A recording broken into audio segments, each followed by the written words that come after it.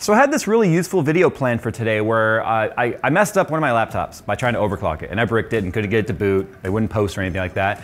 And I disassembled it to reset it and all that, and I thought this would make a very useful video. I'm sure there's someone out there that has a laptop that's not turning on because something got messed up in the BIOS. But instead of making that super useful video that actually serves a purpose, somebody had sent me a video a while back showing me where someone had actually water-cooled an air cooler on a CPU, and I thought, that's stupid. Why would you do that? And then it dawned on me, we do stupid things, so why not double down on the stupid and LN2 cool our heatsink?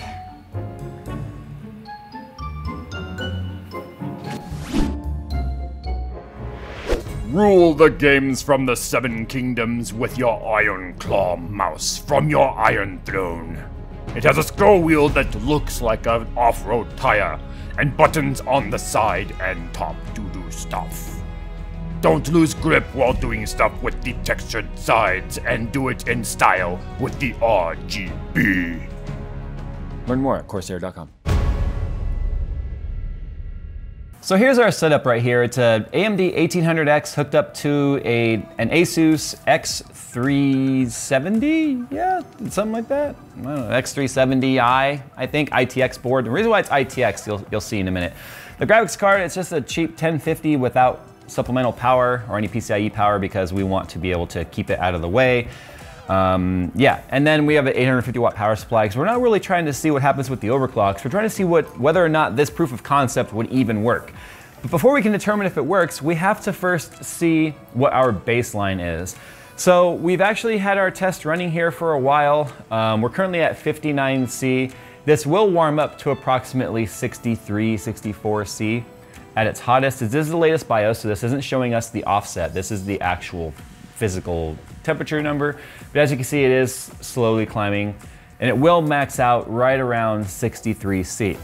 So that's gonna be our baseline. We are not gonna be doing, like I said, doing any overclocking attempts or anything like that. In fact, the fact that I even bought 10 liters of liquid nitrogen without the purpose of continuing our RIP Steve, because we still have to do that at some point. But Der Bauer came in and said, rip the world, which happens. And that kind of takes some of the wind out of your sails and some of the liquid nitrogen out of your pots. Rip your sails. Rips your sails, and then you have no sails and you can't go forward. Where did it just go? I don't know. Somehow we're gonna take this and the liquid nitrogen and the thing and go. When we were doing our latest RIP GN, which was several months ago now, we had the pot with a lot of the vapors overflowing because the liquid nitrogen gas is heavier than air, so it settles and it falls down. And it was falling onto our EVGA motherboard's like heatsink fans for the VRM. And then we started hearing this really like crazy kind of a motor noise, it was like a grinding sound. And we realized we were freezing the fan. The fan bearings and like the fluid in there, because it is a fluid bearing, was freezing until we would like take a fan and have it blow up and pull the vapors away. Then it would thaw out and it ran perfectly fine. So I thought to myself, the VRMs were being extremely cooled, as well as the RAM. Just the vapors was making it so touching the RAM was extremely chilly. So it got me thinking, what happens if we use vapor to cool the heatsink? Now Phil and I actually have two very different hypotheses on what's gonna happen here. He thinks it's not gonna cool any better than when I pointed the air conditioner at an air-cooled heatsink. We did that once before. We plumbed it in the front of a case. It was all the standard air cooler and stuff, and then it ran fairly cool. But we found that there was obviously an inefficient contact and the movement of heat between the IHS and an air cooler versus like a water block or whatever, where it's making more direct contact with the metal that's touching the thing it's cooling. This has to go through the pipes and all that. So Phil thinks it's gonna work about as good as blowing an air conditioner at a heatsink. I think it's gonna work a little better. I think it's gonna actually cool the heatsink enough to where it's gonna get so far below ambient that it's gonna actually have a slight chilling effect, but no better than water. So I'm expecting it to be probably in the 40-degree range-ish at load. I'll say 50. You say 50? I'll say 45, 43, oh, 43, fine, like 43. Price is right me and be like 49. Now, although our table's kind of scratched and beat up, it has paint and stuff on it, I don't want to damage our table, so I'm only gonna use something I'm willing to get rid of that doesn't have any serious value around here. That being, of course, the Gamers Nexus mod mat.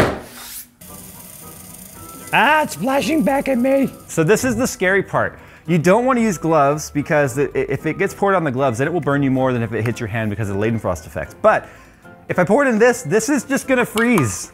And you don't want to touch this without gloves. I'm gonna pour it the bare hand and handle this with the rubber glove. Because that's rubber. This is what we use when, like, technically this comes with the tube bending kit for when you touch the hot tubes, but I touch those with my bare hands too, so.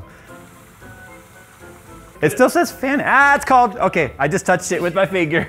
And you don't want to touch this without gloves. Essentially what we've done here is a super ghetto swamp cooler.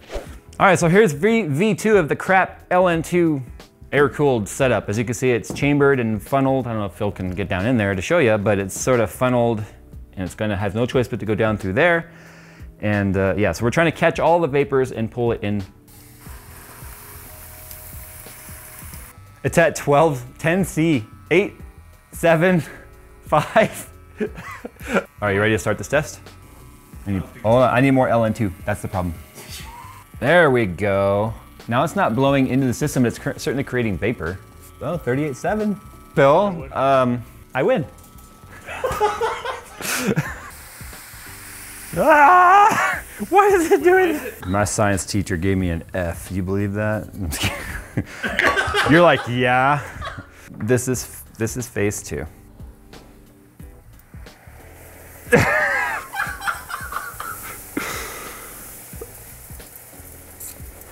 You want to start the test? Yeah, start it. Well, the tubes are freezing. It's at 21C under load so far. 10 degrees colder. Well, it's still climbing. Like, I don't think this is working like we want it to. It's not working! Look how frozen the cooler is though. I think the vapor inside the vapor chamber is frozen now and it's not transferring heat. You think so? Look at that. Okay, let's stop it because that didn't work at all. Woo! That's the mad scientist shit right there. Well, on paper, it seemed like a good idea. We're not done yet. We can pour it through. I mean, there's no test running. I know, I'm just seeing what happens. Yeah, it's not even doing anything anymore. It's not really working. I'm gonna give Asus a lot of credit for their build quality. Like that heatsink, I think, like you said, is we're toast. Gonna have to, like... All right, so here's what we learned. LN2 is cold. And things it touches, it makes equally as cold. And apparently vapor chambers don't like being really cold because dipping it in the LN2 didn't work, which makes me kind of want to retry this test with like just one of these chunks of aluminum. Like stop. But then it's like, then we have to insulate the board and all that sort of stuff. So yeah, this was kind of a fun one in my opinion. I was bored today. Like I said, I could have made a super helpful video about how to bring your laptop back from the dead if you have a brick BIOS. Maybe we'll just do that later. But anyway, this was fun. I had fun making it. So there's that. All right, guys. Thanks for watching. And hopefully you guys didn't hate this video too much because we are doing what a lot of people would call as parts abuse. But I think that doesn't surprise anyone at this point. Send us your stupid cooling ideas. So we've still got a few liters of LN2 now. We're just going to kind of play with it off camera and start freezing things. So we'll see you guys in the next one. I love how this ridiculous dig. See, and people think NVIDIA and AMD can't work together. This is what we were using to hold up the box. See, they're compatible.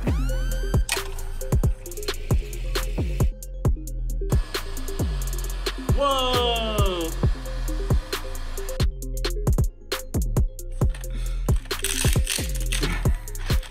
That was a rubber glove.